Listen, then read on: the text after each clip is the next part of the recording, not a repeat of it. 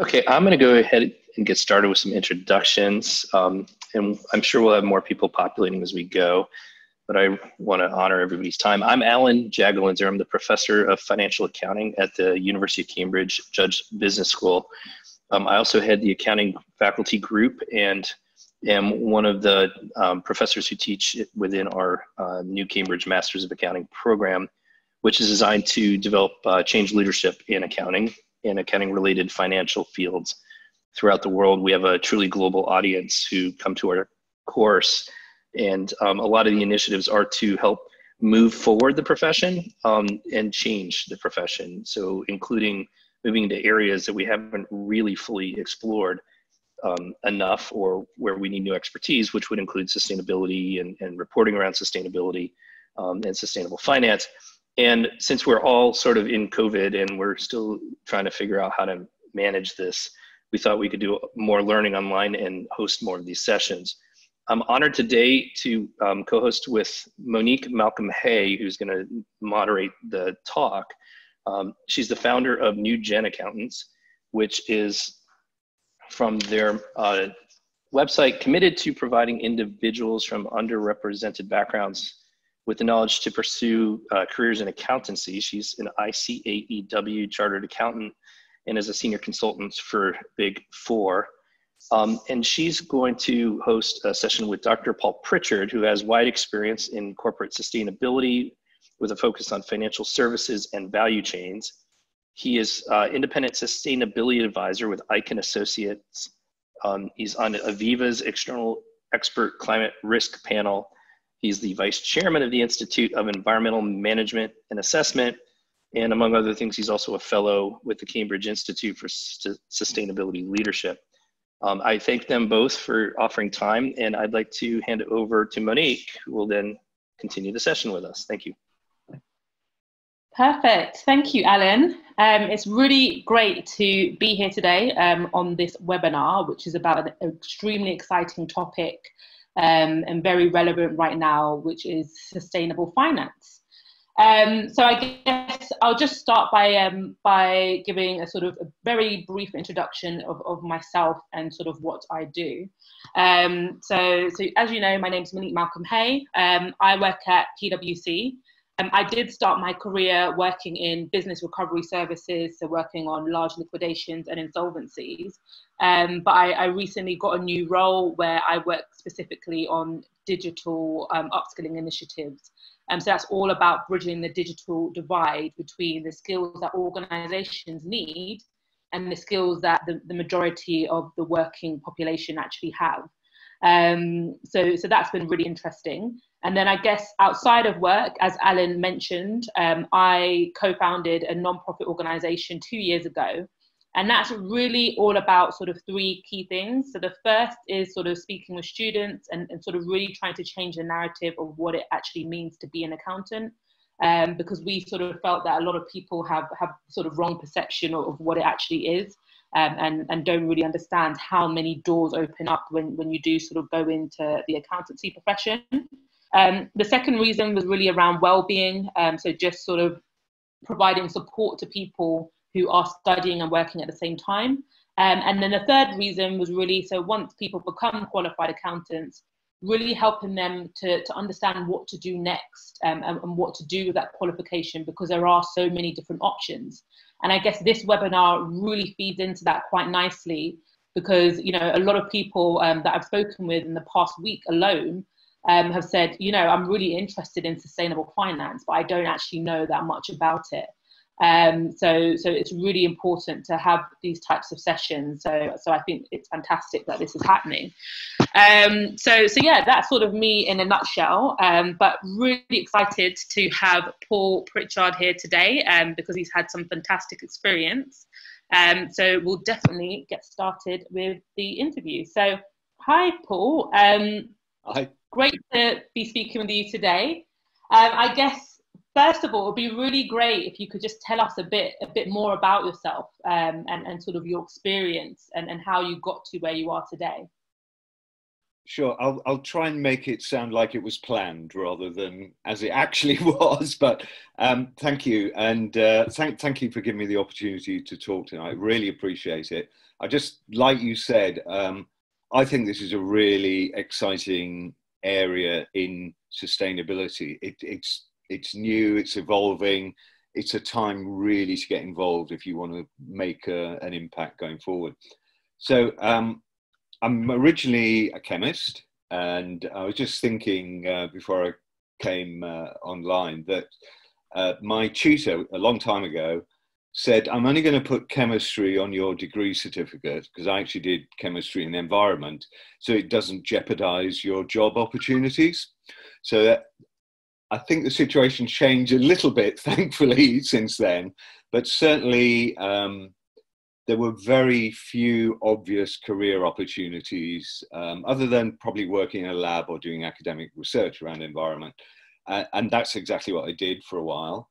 I then went into environmental consultancy, mainly around contaminated land, water, and from that, due diligence. So mainly property transfer. A lot of that coming from the US. We've got various bits of legislation concerned about liabilities. So it was starting to become a bit more formalized and some standards appearing then. This is about 20 years ago. From that, I joined the investment arm of RSA Insurance Group, particularly looking at property transfer. So they had a big property portfolio, buying and selling stuff the whole time. So it's kind of looking at that. And also, to a degree, supporting the sector analysts who were starting to get questions about carbon and climate change and things like that. So that was quite interesting. The investment arm got sold, so I moved into the group risk function. Again, there wasn't really anywhere particularly natural for me to fit in. There wasn't any other environmental role. This is sort of late 90s. So I actually have had the pleasure, I would say pleasure, and benefit of operating within the risk function within a PLC. And actually for a number of years, my role was nearly totally focused on risk management, capital management, financial risk, capital modeling in that space, and just a little bit of environment on the side. I actually became group environmental advisor and became a sort of much more conventional corporate sustainability person, doing the reporting, carbon reporting, looking at the budget, supporting the external organizations, WWF, people, things like that. So it's very much about that. A bit on developing sustainable products and services, which is really interesting. I left 2012, I mean, working as an independent since then. As Alan mentioned, doing quite a lot with the Institute for Sustainability Leadership, next door to the Judge, and also with the Institute of Environmental Management and Assessment, who are the equivalent, I would say, albeit much younger than the accountancy professional bodies. So it's got about 15,000 professionals, professional membership at the moment, which from a standing start, probably about mid-90s, is not bad going. I think it's the world's largest professional body for environmental people, or sustainability people. So I've been involved in that. For the last 2 or 3 years, pretty much exclusively working in the finance space. And one of the reasons for that is that there's probably more happened over the last 2 or 3 years than happened in the previous 15 or 20. So we've seen lots and lots of really interesting developments. Quite a lot of them, I think, still under the radar. So the people in the organizations are just getting to grips with a lot of these developments. And, you know, it's not necessarily obvious to the outside world where these sorts of activities are going on, which is what I hope to talk about a little bit. But I think one of the people will probably be aware that the investment community, responsible investments, been around for quite a long time, but recently become much higher profile, divestment campaigns, all that sort of thing. So that's continuing and that's grown. But alongside that, there's also a lot of effort going into integrating sustainability into the core processes, into the risk functions, into the finance functions. And I think that's probably much less visible externally, but it's definitely there. And I'm seeing it. Say I do work with Aviva, who are, really active in this space, but they're not the only one, and quite a lot of others are. So that's pretty much me saying, I think I certainly anticipate a lot of interest over and a lot more effort going into this space going forward. And I was just looking earlier actually around the impact of COVID, and there are question marks, just like there have been before. Is climate change or sustainability going to drop off the radar?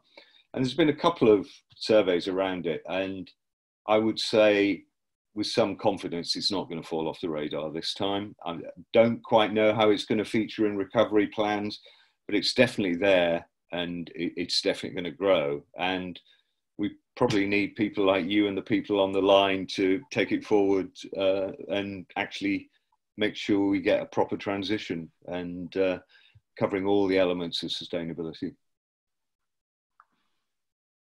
Great, no, fantastic. That sounds like you've had a sort of real breadth of experience in this area, which will be great to sort of dive into a bit further. But I think on your last point, yeah, I definitely agree. I know I sort of recently read an article, it was a World Economic Forum report, and it was saying that, COVID-19 actually offers a chance to sort of reset and reshape the world in a more sustainable way. So I definitely feel as though right now is the time for everybody to really jump on board with this agenda.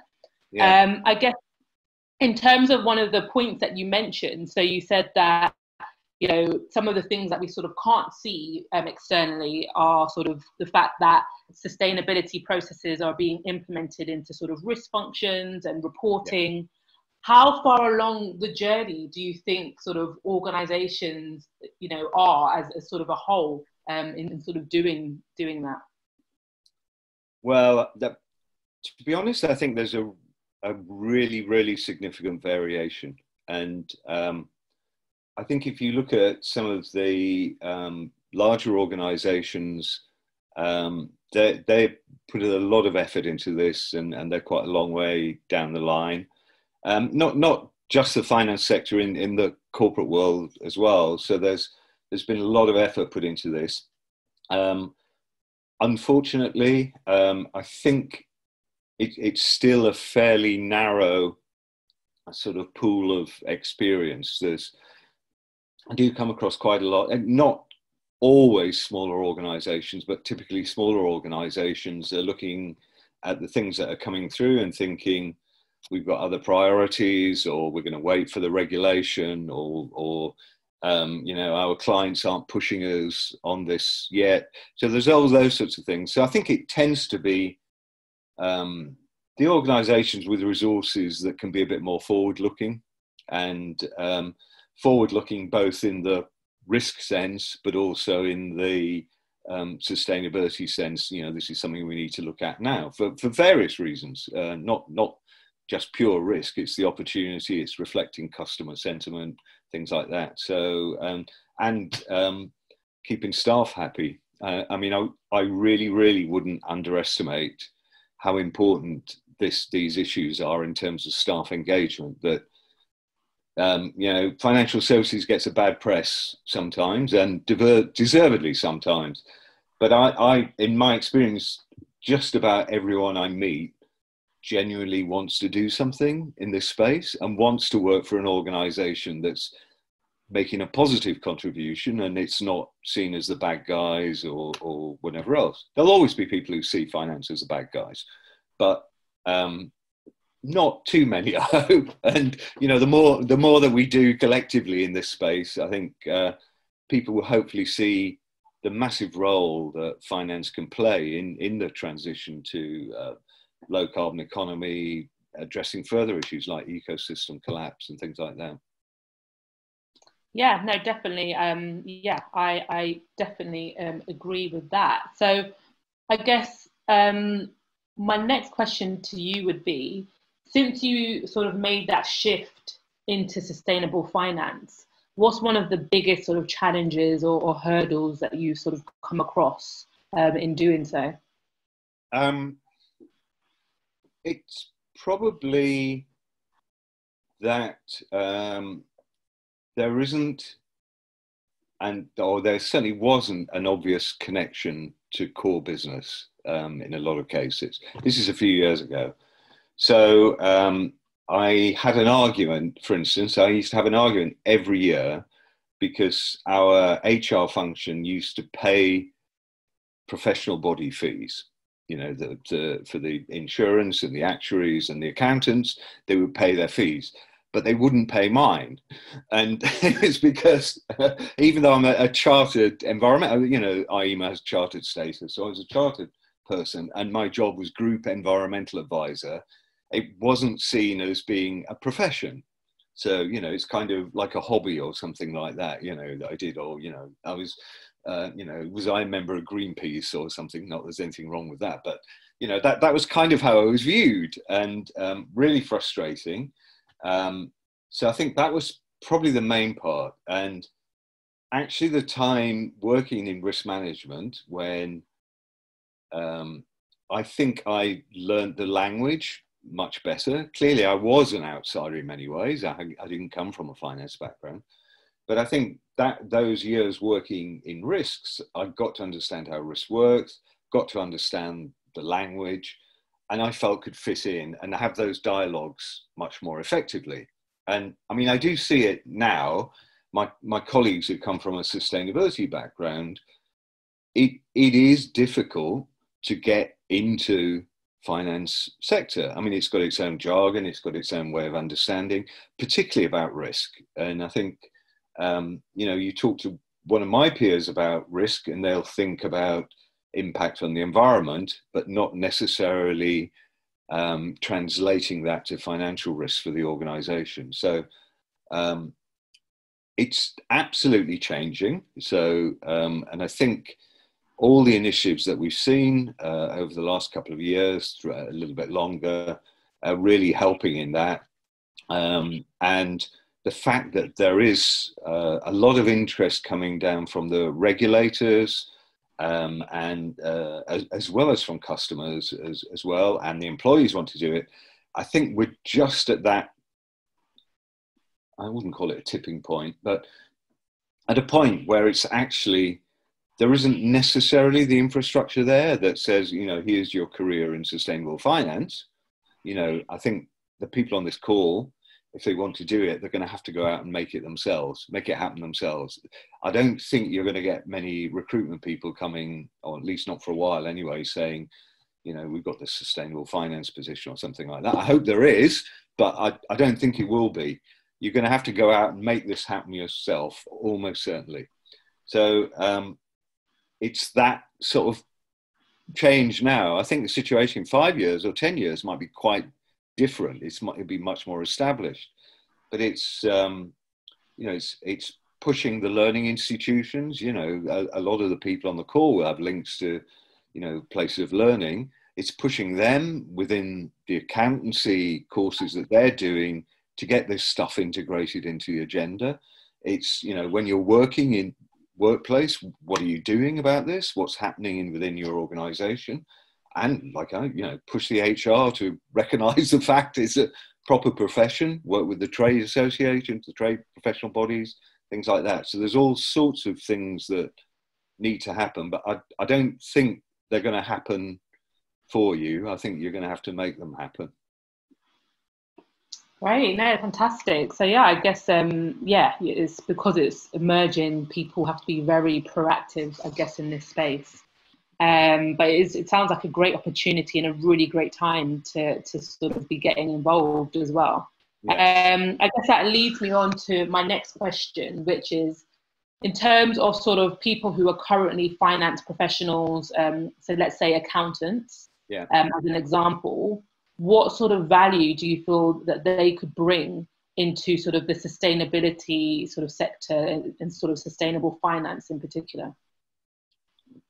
Well, I suppose there are several avenues into this, and I think for probably most people that I've experienced in finance, sustainable finance, certainly up until a few years ago, were people who decided that they wanted to be a sustainability person and kind of left behind whatever they were beforehand and went and retrained or took a degree in environment or whatever else. So they've kind of gone that way and gone to an environmental consultancy or something like that. I mean, they do get you do see them in corporate positions as well. And I'd never dissuade anybody that feels they want to make that change, because the skills that you've learnt as an accountant, I mean, a lot of this is going to be about data, data assurance and disclosure, the sort of, you know, the stuff that you guys live by. So I would never say don't shift and go and do that.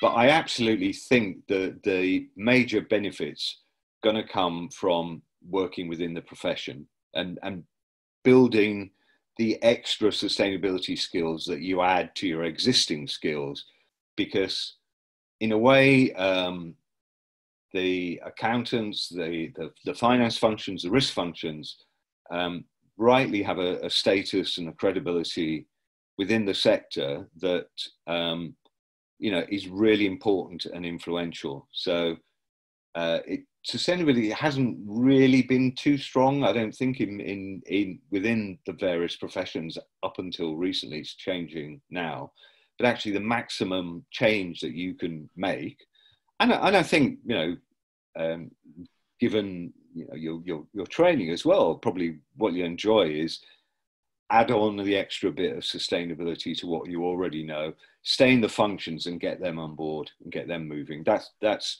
I mean, disclosure, risk assessment, horizon scanning, all those spaces, scenario analysis, all that stuff that, you know, will feel comfortable to you guys, particularly when you get the bit of sustainability knowledge that I think will be helpful to kind of give you the background. That's how I would do it. And I think, you know, what I certainly do is look at the sort of areas now that are coming through. So as I said earlier, I think there are a number of areas where, yes, in some cases it's visible, but in other cases maybe not so much. You know, look within your own organization, try and find out what's happening in that space and just get involved, because almost certainly the people that are doing it don't have any or have very little experience in it. So, you know, the consultants may have some experience, but it'll be fairly limited. It's really in a learning phase at the minute. And all the guidance that's coming out emphasizes the skills gap. There's reckoned to be a huge skills gap. It's supposed to be one of the limiting factors in implementing some of the initiatives, that there isn't the skills base within the sector to deliver it. So, you know, it's an opportunity there, as well as, you know, the driving the whole agenda forward and getting it really integrated into the system. Fantastic. And I think, yeah, that's really important what you said around the skills gap in particular. And I guess that further highlights that this is really a great time to sort of get into this space and sort of learn as sort of this space develops itself. I guess my next question would be, and you have already touched on this, is sort of around the fact that, you know, sustainability is quite a broad topic, and finance is very broad topic as well. Absolutely. So when we sort of talk about the phrase sustainable finance, how many sort of different avenues are there? And, you know, I'm sure there are many, but what are some of the key ones in your opinion for sort of people to consider right now? Okay. You're absolutely right. And I guess I've been quite fortunate to touch on quite a number of them. And, you know, if you kind of take the spectrum maybe from private equity to insurance by risk appetite, probably if you classify like that, there is a huge difference. I think there are the kind of traditional elements that I call, which are the kind of due diligence aspects. So in deal advisory, property transactions, all that. So there's that. That's been around a while, and I'm guessing a lot of institutions that's reasonably well established, and you know that's going to carry on, and it's an important piece of work. But I think the really interesting area, and it is an initiative, is the Task Force on Climate Related Financial Disclosures, TCFD, because I think this one is a real game changer, and it's actually the first really important initiative in my view that's taking sustainability and actually putting it at the core of how financial services operates. So it came out of the G20 and the Financial Stability Board and Mark Carney. So it kind of comes from real the core of financial services. It's been picked up by the central banks and the regulators. There's a grouping called the Network for Greening the Financial System, who are doing some really good stuff. It's probably not that well known outside the discipline, but they're really kind of setting the agenda for how the supervisors and the regulators are going to look at climate change in the first instance, climate risk in the first instance, but I suspect that's going to be extended beyond that. How they're looking at how that's going to be integrated into what the supervisors expect to see when they go around and regulate the people. And from that, and what the banks, insurers, investors are going to require from their clients, or from their, the investees, and the insureds, to actually understand the risks that sit in their various portfolios. And it's going to go further than it is at the minute. I think a number of corporates are already reporting against TCFD, which is great. But I look at those reports quite frequently and think, well, that's great, but it's a start. And I can't tell the risks that are in your business from reading these disclosures. And maybe, I don't claim to have all knowledge, and people who are a lot smarter than me might be able to. But I really think that corporates are going to face a much more rigorous challenge about disclosing the actual risks in their business. All through in their suppliers, looking at issues like water as well as carbon. So it's not just about reporting greenhouse gases, although that's important. So I think that to me is the core one, and that's the one where I know there's a lot of effort going on. And one of the reasons I think it's very interesting is that climate risk is particularly challenging within a conventional risk management framework. There's no historical data to go on. The timescales can be longer than usual and difficult to quantify, and so on. So the kind of methodologies that are being developed around this, particularly scenario analysis, I think are going to be ones that are in demand, not just for looking at climate risk, but for looking at an uncertain future like we have. So, with the COVID experience, these are the sorts of forward-looking, no historical data. Yes, we know it's a risk, but we don't know how big it's going to be and when it's going to happen. That's the sort of skills that I think are going to be more valued going forward, and are certainly core to sustainable finance. And I think beyond that as well, I'm seeing quite a lot of interest, certainly from the sustainability world and coming into finance, looking at issues beyond climate. So I think climate's definitely the central issue, but I think looking at things like how biodiversity and ecosystem collapse can influence the finance sector, and also the connectedness between issues. I mean, that came up in the World Economic Forum report, that all these risks are connected. You have to be able to think that way about connections and understand connections.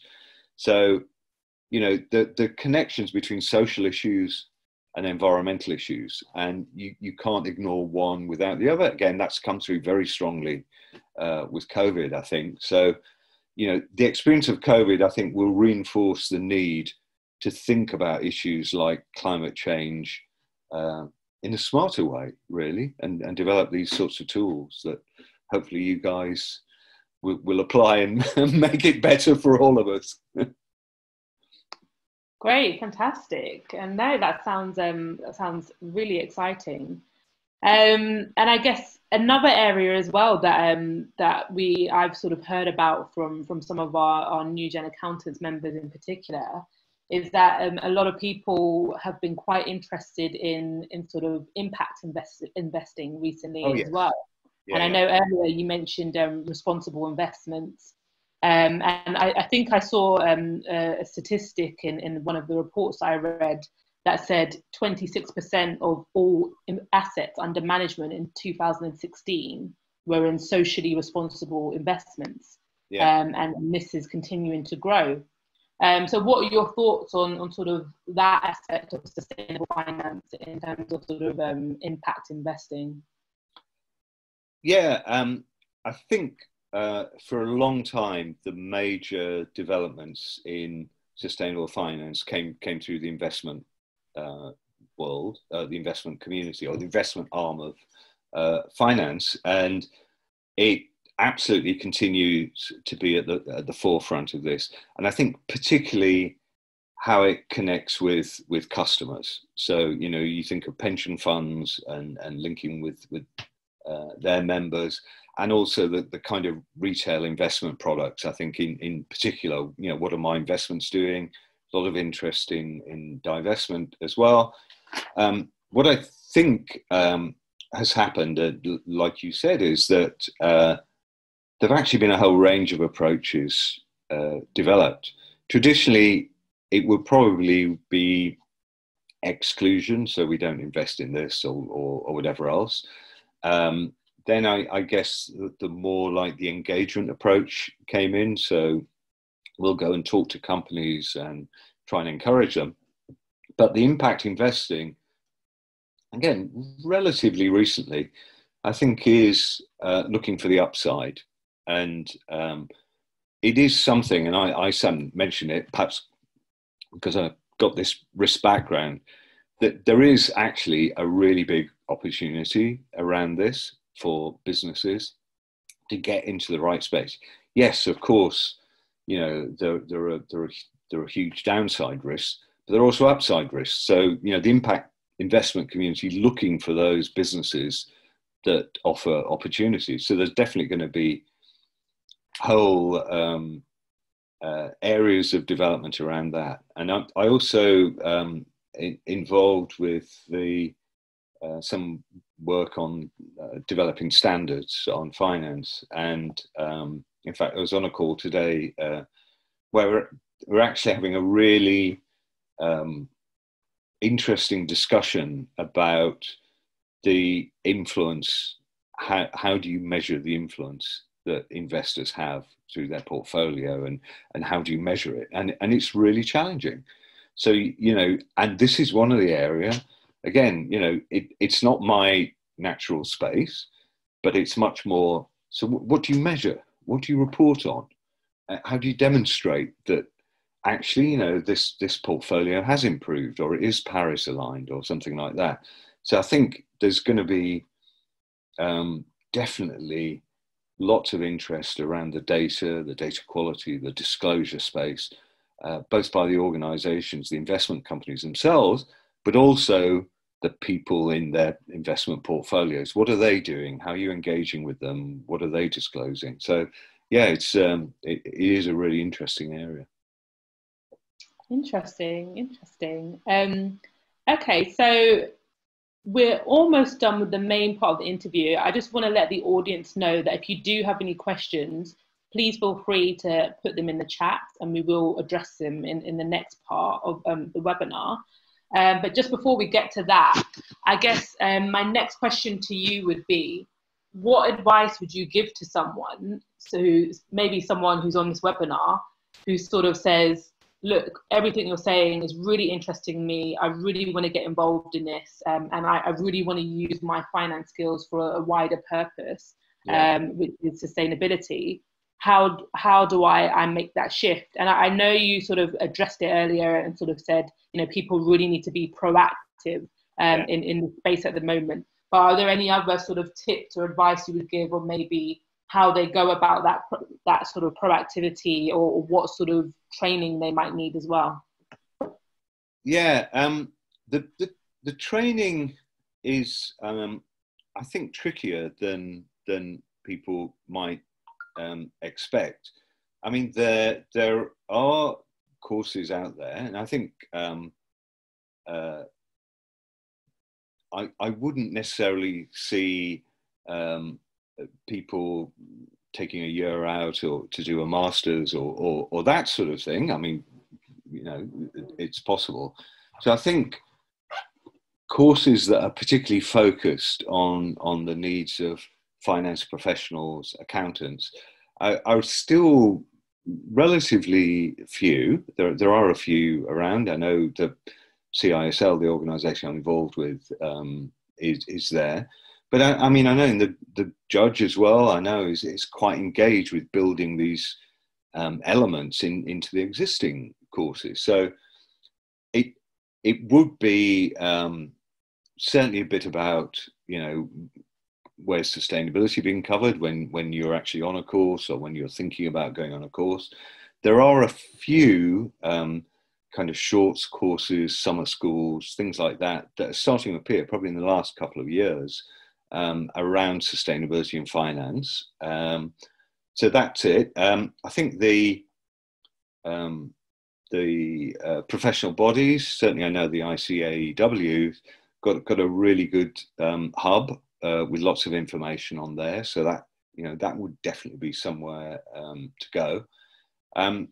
But I suppose I would say, don't be too disheartened if you kind of look and say there isn't the perfect course there, because there probably isn't the perfect course. It's still kind of early.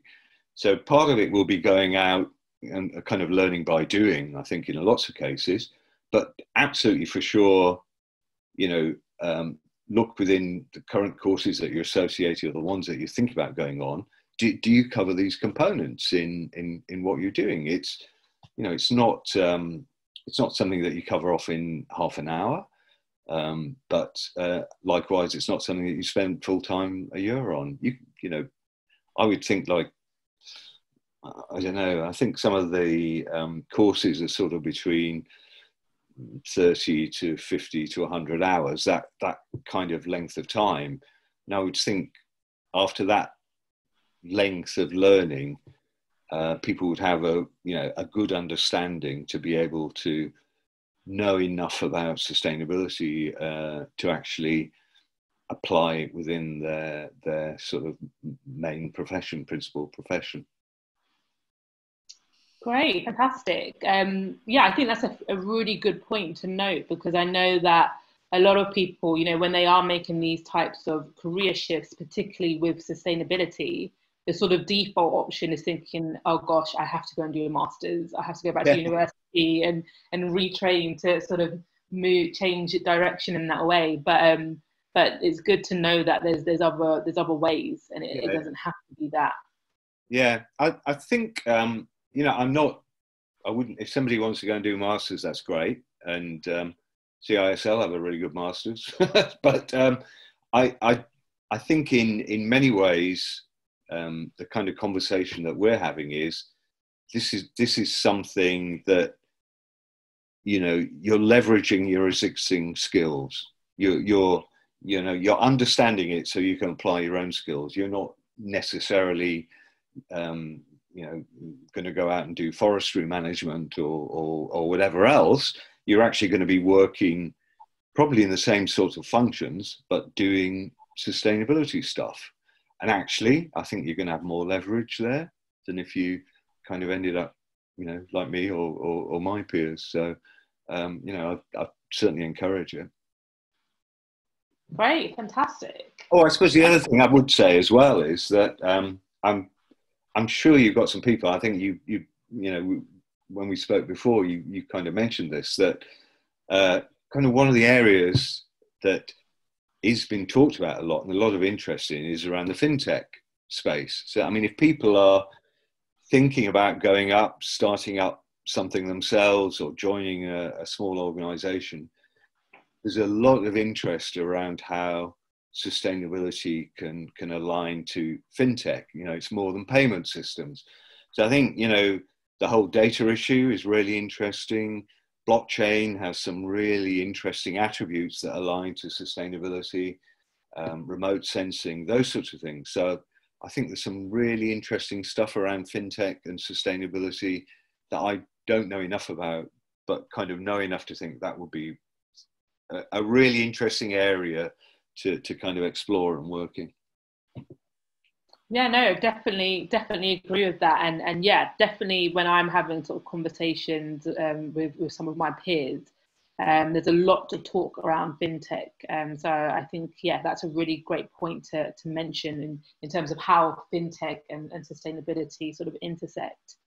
So, okay, I've seen that we've got a few questions that come in already. So it'd be great to start looking into some of these. So the first one says, so forgive me if this is a bit specific. Over the past couple of months, a number of international bodies have called on the International Financial Reporting Standards, so the IFRS Foundation, to establish a parallel board to the IASB to create sustainability reporting standards. Are you aware of these calls? What do you think about another body entering this space? And do you think the IFRS Foundation should enter this area? Okay. It really isn't too much my area. So, I can't say too much about IFRS, but absolutely there are, I see a lot about creating standards in this space in general, in sustainable finance in general, and that kind of maps very closely to the accounting standards world.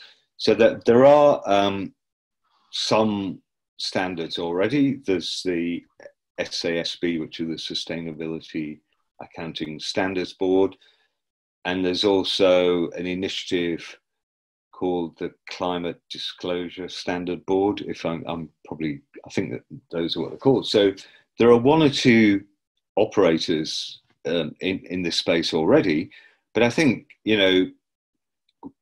the ideal is to have the main bodies and get this accepted and getting uniform standards across, because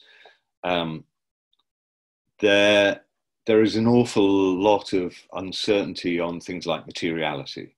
So that's a huge issue when we look at things. How do you decide what's a material environmental issue or risk? And, we were talking about it today. Now, one of the things that came up, we said, well, I'm sure the accountants have got a definition of materiality, and, maybe we should look at that. And I think getting agreement, getting common standards around those sorts of issues, and really informing the kind of work that's going on in the sustainability world, for me, is really, really helpful. So I'm saying I'm not really aware of that. I know a bit about integrated reporting, which I think is, again, an interesting development, because in my view anyway, the next step after climate is going to be looking at how do you report on natural capital and biodiversity and ecosystems. So, climate is quite difficult. But then you've got the next level of difficulty after that. And, I'll hand that challenge over to you and your peers because I don't know how to solve it. So I think, yeah, there's definitely space for getting standards sorted and common global standards. And just on that point as well, what are your views on how sort of companies that maybe are a bit behind in this space, how they can reimagine their business reporting so that it does sort of, you know, really report on sort of their sustainability impact? If I'm thinking about financial services, I think because of the nature of the business, essentially it's a kind of it needs to be centrally controlled. I mean, you've got to control the ability to make money. So, you know, literally. So I think regulation is probably more at the core of important issues for financial services than it is for some other sectors. And getting it into the regulation and to the regulatory framework and the supervisors' actions is probably, for a lot of financial sector organizations, really important. That somebody in private equity said to me, you know, either the regulator tells us to do it or our clients ask us to do it. That's kind of how they thought about it. And it's probably a bit extreme, but I think, you know, the regulation stuff is key to that, which is a bit unfortunate because I think, as you implied, the companies that are starting to think about this, not just in terms of there's something bad might happen to us down the line, actually there are all these opportunities, let's get in there now before everyone else, are going to have a massive opportunity around it. So I think, and again, outside of finance, there's perhaps a little bit more, in my experience, you know, what's the upside of this, and you know, can we change our business model to take advantage of this a little bit more? But I'm still not seeing a huge amount of that, if I'm being fair. So again, it's going to take people coming in with fresh ideas, fresh thinking to actually kind of motivate these kind of changes. Yeah, no, definitely. I can see how that would be the case. So thank you on sharing your views on that. So the next question that we have is, so it's an interesting one. So how important is your science background to the work that you do now? And should we encourage accountants and finance professionals to pursue science training in particular? Is this where my membership of the Royal Society of Chemistry gets removed because I don't tell everyone they should become a chemist or something? It's been helpful to me personally because my research was actually was modelling. So the numerical stuff that I did as part of my training was very helpful in the fairly specific role that I was doing around capital management and capital modelling. But I absolutely do not think it's essential for either an understanding of sustainability issues or indeed to work in finance. I think it can sometimes be helpful because you're used to thinking in a certain way, and looking at data and data quality, I think, is helpful. But it's more the approach to it rather than the fact you need to be a chemist or a physicist or whatever else. Interestingly, when I was doing capital modelling, without knowing it, the group of us that were working on it turned out to be all chemists and physicists for some reason. So I don't know how we all ended up there, but I think that's pretty unusual. And, you know, no, I don't think you need to go and do a science degree or anything, unless you want to. Okay, great. No, that's really interesting to hear how useful it has been in your journey. Okay, so next we actually have a comment from somebody in the audience, and what they've said is that they actually work in sustainability consulting, yeah. And that there really is a growing need in the sustainability consulting practice for accounting and finance skills. Yeah. You know, accountants are no longer found in the back office or supporting management of these companies. So that's just a really, really interesting comment that someone shared. Yeah. I mean, Emma, who made the comment, I know Emma really is a bit like myself in the sense of having both the consulting and the experience within financial services, but is a really good point that I certainly see more opportunities in environmental or sustainability consultancies for people who are accountants, you know, and it's their accountancy skills that are being valued rather than saying you've done a degree in environmental science or something like that. Good point. Great, fantastic. That's really, really useful to know. And then the next point is... I've just seen one coming up and I should have anticipated that. So we have here, can you elaborate a bit more on how people can find these roles? Are there sort of common job boards or certain networking conferences or sort of core firms that are sort of really leading in this space that sort of people can look to? Yeah, I mean, it really isn't as developed as in risk management, which I know where there are recruitment agencies that focus, and I mean there are recruitment agencies that focus on sustainability, and I think they're a useful source of information.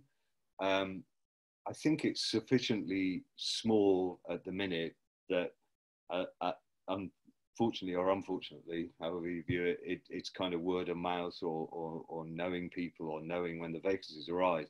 Kind of comes back to what I said before, that somebody's taken on and you think, actually I could probably do it better than them.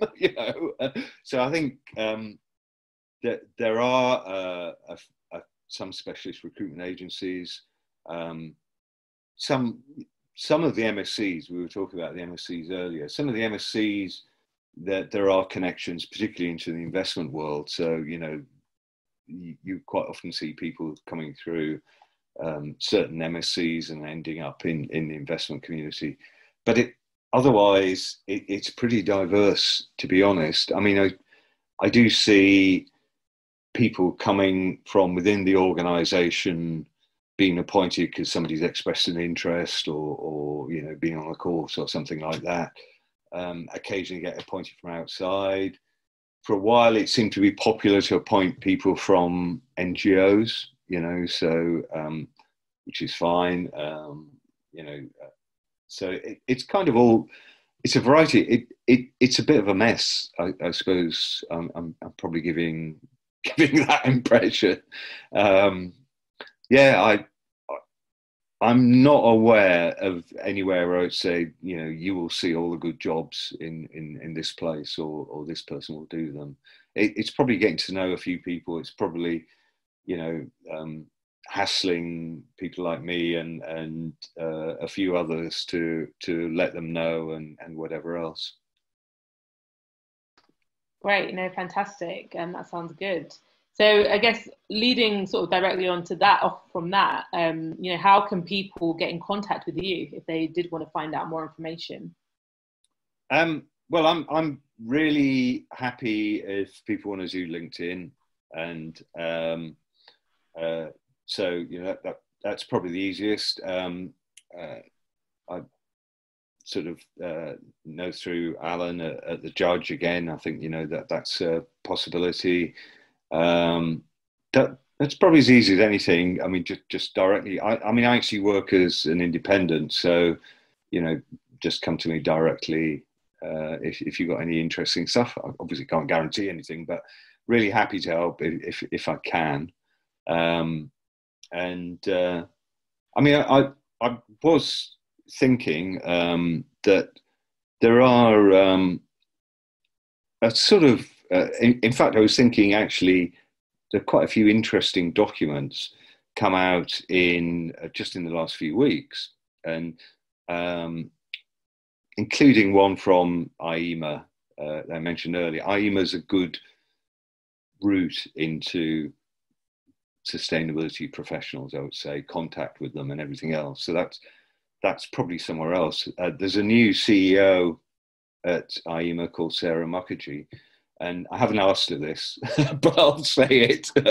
She'll probably kill me for saying it, but Sarah, I know, is really keen on working across sectors, and she wants to get more diversity into the environment profession. So I'd have a look at the IEMA website and, you know, contact them or Sarah, the CEO. I think she'd probably be interested to hear from you guys. You can say I said I mentioned it, but it probably won't mean that much. But so I'd probably think of as those as start. But I mean, I could put if it's of interest to anyone, I could put together like a few documents that would give sort of contact points and the sorts of things. There's actually, in the last few weeks, I was just looking earlier, like I said, and one of the reasons I'm very positive is that through June, there have been about 4 or 5 major documents appeared that actually either identifying the way forward. So some from the central regulators identifying research priorities and skills gaps. It's really interesting. As I said, IEMA's done a guide to disclosure. There's 1 or 2 other things as well. So I can share a list with if people are interested or you know, quite happy about it. That would be fantastic. That'd be really useful if you could share a list of those resources and contacts, and that'd be great. And I've seen that in the chat. Alan's popped in the IEMA website link, which is really useful as well. So thank you for that, Alan. So we've just got a couple of minutes left. So I guess I will try to squeeze in one last question because it is a really good one, and that is just around compensation in this space, and how does that compare to sort of a traditional accountancy route. So we've only got a couple of minutes left, but if you could sort of give a quick view on that, that would be fantastic. I would have to be honest and say that the sort of levels of reward certainly in pure environment, if I put it that way, roles, certainly isn't as high as typical roles within financial services. So I was saying the people that you know, I've encountered that said, you know, I've decided to stop being a chartered accountant and whatever, I want to be an environmental person, typically would be someone who is already financially secure and maybe doesn't, well, you know, obviously going away to study full time and then accepting a lower level of salary. That's definitely changing. So I think there is a leveling up as the jobs become more recognized. I think within financial services itself, there is an increasing recognition within job roles, and there's been a change recently with the senior managers regime where there's a requirement to formally identify senior people who have the climate change or sustainability responsibilities. So it's actually getting much more formally into job descriptions and recognition. So I think doing it within financial services I should act to enhance your career path. But I think if realistically, if you move out of finance, probably, but certainly if you move into a lot of areas of environment, probably the pay isn't as great. It's probably more secure than many areas at the moment, or you know, in terms of future outlook and quite optimistic outlook. But it probably isn't as well paid as finance. Great. No, perfect. Thank you for sharing those insights. So we have hit time as it is now 8:30, but thank you for that insightful session. I'm sure everybody on the call has learned a lot, as have I. So it was really, really useful to hear about your experience. And also great to hear as well that people can get in contact with you via LinkedIn if they do wish to know more. So that is fantastic. But no, thank you for sharing your insights with us today. Great. Thanks, Monique, and thanks for some really good questions as well. And I'll echo, thank you everybody for participating. Thank you, Monique. And we will have more of these types of sessions from Cambridge soon. Thank you, everyone.